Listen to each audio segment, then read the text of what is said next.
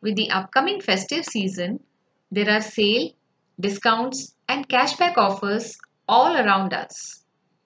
Other than these, both offline and online retailers are coming out with EMI offers, that is equated monthly installment offers, and buy now, pay later schemes. These schemes are advertised as no cost, zero cost, buy now, pay later, but they have hidden costs associated. Let us look at how the zero cost EMI schemes work. These schemes allow the borrower to pay the cost of the product in easy installments. There are two options in which this is possible.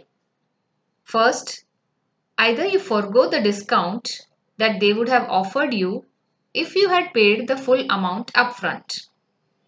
Instead, the companies pay this amount to the bank or financial institution to cover the interest cost. The second option is where the interest cost is added to the price of the product itself. So in these schemes, the hidden charges are in the form of lower or no discount as compared to when you have made the purchase by paying the full amount upfront. Also, GST, which is levied on the interest cost, is to be borne by the customer. Let us look at an example where the customer buys an LED TV worth 60,000 rupees. Now the same is being converted into EMIs for 12 months. So the MRP of the product is 60,000 and which is divided into EMIs for 12 months. So each month the customer would be paying 5,000 rupees. But in reality, if he had opted to pay the full amount upfront, they would have got a discount of say approximately 10% on the LED TV. So the discounted price would actually have been only 54,000. Instead, because of taking up the EMI scheme, the customer pays 60,000 and hence the total interest that is being paid in this case would be the differential between 60 and 54,000, that is 6,000. So that is the discount which was offered is being foregone if you go in for the EMI schemes. What happens in the buy now pay later schemes? These schemes work like a digital credit card where the customer can purchase specific products and the EMI for this they start paying after a certain period. A certain credit limit is sanctioned to the customer based on their credit profile. So as and when you avail of more credit, the sanctioned credit limit keeps coming down. No interest cost if the customer opts to repay the entire amount after a specified period.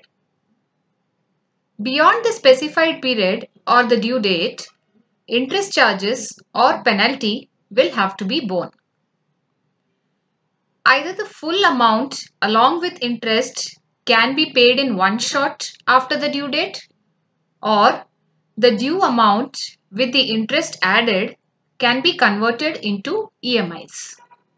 Interest on the credit taken this way can be as high as 30%.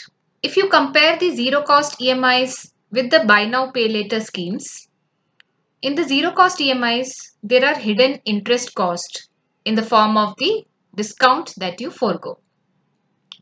The buy now pay later schemes are more transparent and offer an interest-free period which could range from 40 to 45 days. But the interest is as high as 36% on the loan amount taken. The loan amount in the sense the amount that you have to pay on the due date. If you do not pay it at one shot and opt for EMIs instead, then the interest as high as 36% would be charged on this amount.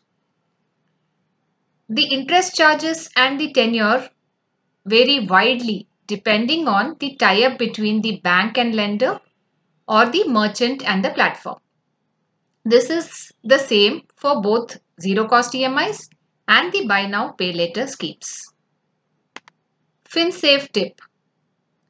If you are looking for temporary credit free period, you may opt for the buy now pay later scheme and make the full repayment before the due date.